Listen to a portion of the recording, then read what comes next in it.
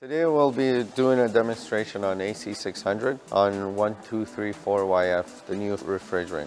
This machine comes with a user manual, USB cable for updating the vehicle database, 2 extra fuses for the power supply, 2 quick connect adapters, and 2 caps for when you disconnect the lines, you can put the caps on there.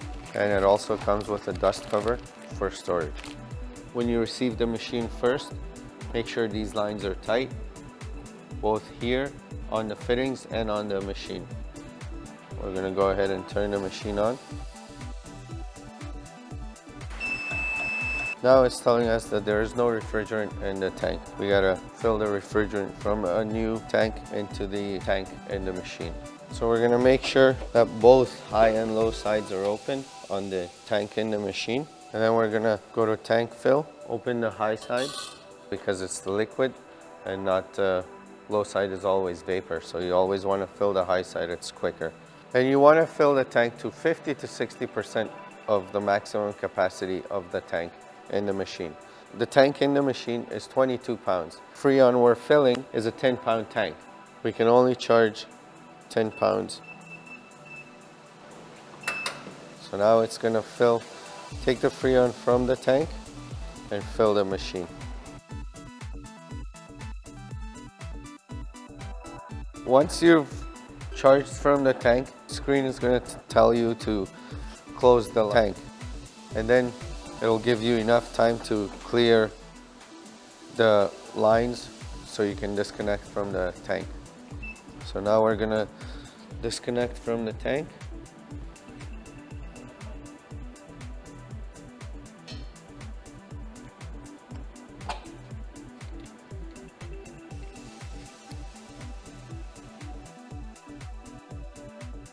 Go to settings. The password is 11111 6 times. Now, language, calibration, air purge, database, printer, unit, weight, and component test. Language, obviously it's self-explanatory. You can change whatever language you would like. Calibration, gas calibration, and oil load. For gas calibration, it tells you exactly, put one kilogram weight on the plate. And then you go ahead and press enter, and it'll do a self-calibration, and it's calibrated. You can also purge the air if there's too much air in the system. To update the database, that's what the USB is for, so you can update the database. Printers, you can print. You can change the unit from kilograms to pounds, and you can set the weight. Never ever touch this part because this tells you how much the empty tank is and how much an empty oil bottle is. Component test doesn't really apply to you guys because it's for a technician to check the valves and solenoids and everything else.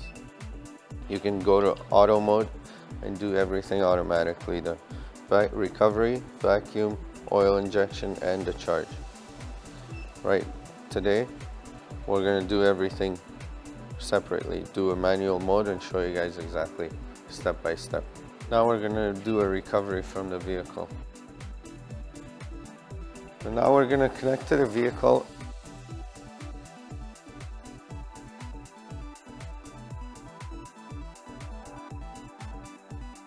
And when you connect the lines, make sure you just give them a tug so they're properly connected, and go ahead and open the fittings.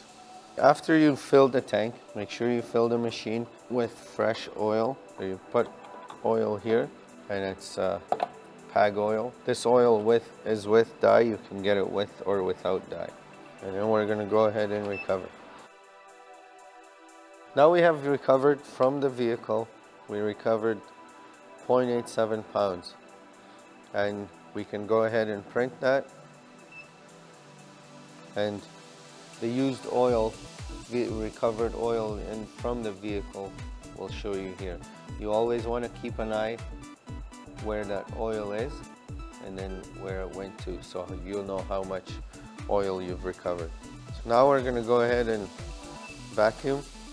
We're going to go ahead and do a vacuum for 5 minutes, and you can always say yes to a leak test if you wanted to do a leak test. But we already know this vehicle doesn't have any leaks, so we're going to say no to the leak test.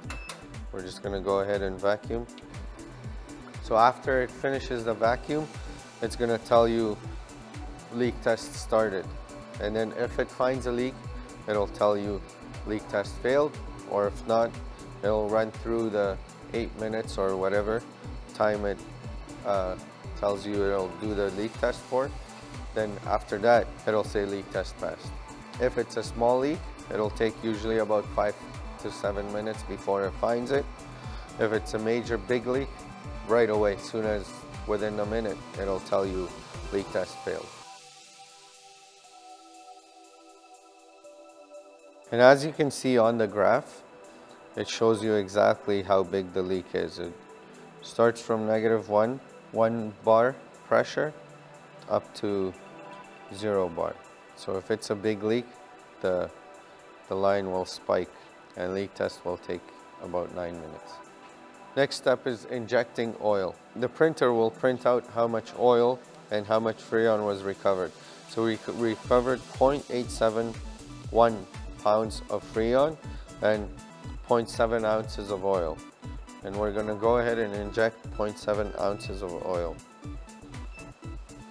So for the hose flush, we're going to say no, and we're going to go, since we can't, it goes by 0.2, so we'll have to put 0.8 ounces of oil.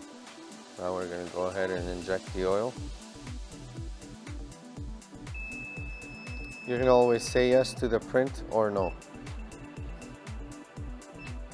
And then we're going to go and charge. You want to charge from high side, or you can do high low or just low.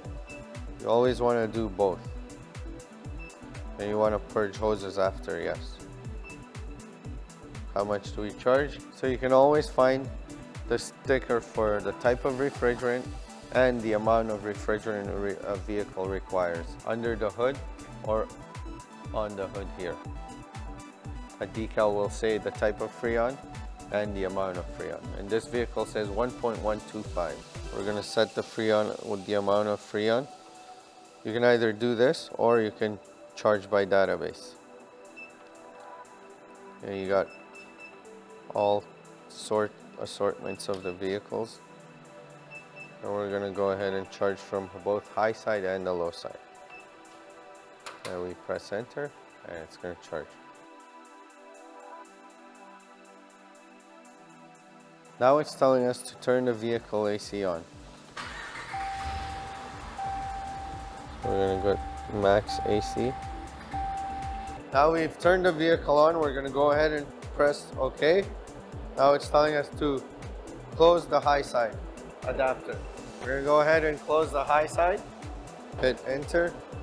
Now it's purging the hoses.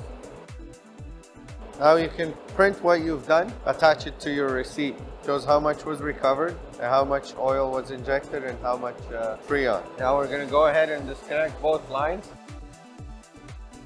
So after you've disconnected from the vehicle, make sure you do a recovery on the lines, just to clear the hoses, purge the hoses from any leftover Freon.